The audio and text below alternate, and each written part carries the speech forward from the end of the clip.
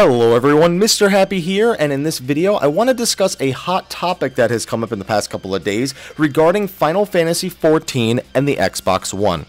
Now, quite some time ago I did a video, or at least I mentioned in a video, that I didn't think that Final Fantasy XIV would ever come to the Xbox One. Now, Xbox and Microsoft have a lot of policies that don't really match with a lot of game developers out there, but there's two in particular that affected Final Fantasy XIV.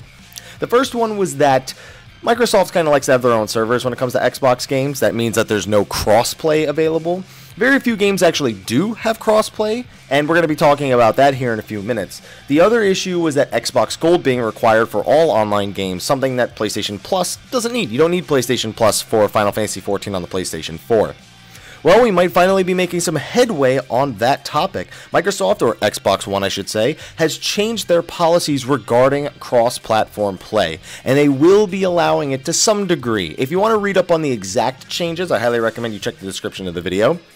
But Rocket League, one of the most popular games, multiplayer games I should say, is going to be one of the first games to sort of embrace this new policy that Microsoft allows people to opt into. Now that means that Rocket League will be able to be played across PlayStation 4, PC, and Xbox One, which is a pretty big deal considering the policies and the way they've been up to this point. And, of course, with crossplay becoming a thing now, everybody looks towards Square Enix and Final Fantasy XIV, especially the longtime fans of the game who have been waiting pretty long for the game to hit the Xbox One. Somebody tweeted at Phil Spencer, and he actually said that he'd love to see Final Fantasy XIV on the Xbox One, which is pretty strange considering the difficulties with getting it there in the first place. But with the policy changes, hopefully this will mean a step in the right direction.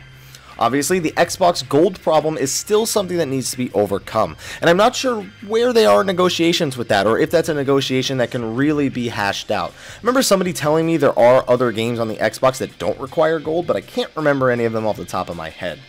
Now, I for one am always open to the idea of my go-to MMO being on as many platforms as possible. Some people are afraid that the Xbox community shouldn't be welcome in Final Fantasy XIV, that it's going to be toxic. Listen, the PC community, the PS4 community, the gaming community as a whole has a percentage of toxic players. Yes, is the Xbox known for like FPS games like Call of Duty and, you know, the whole, oh, it's just another 12-year-old who's talking shit over the internet.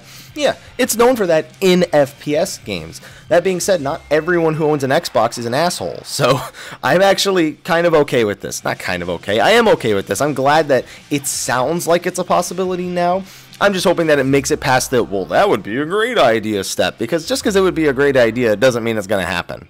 So I think that with these recent policy changes, I'm pretty sure that we're going to see this on the Xbox One before the end of the year. I would be surprised at this point if Naoki Yoshida checks in on us, says, yes, we're in talks, and no, we haven't come to an agreement on the other thing. I feel like at some point this year, you are going to see, if not next year, maybe when the expansion launches, or maybe just before the expansion launches, you just may be seeing Final Fantasy XIV on the Xbox One, finally.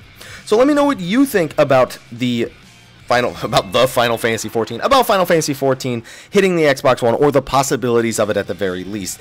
Be sure to leave your comments in the comment section of the video below, and be sure to voice all of your thoughts regarding this.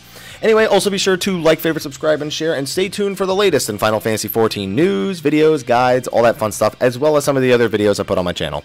Anyway, I'll see you guys in the next one, and until then, take care.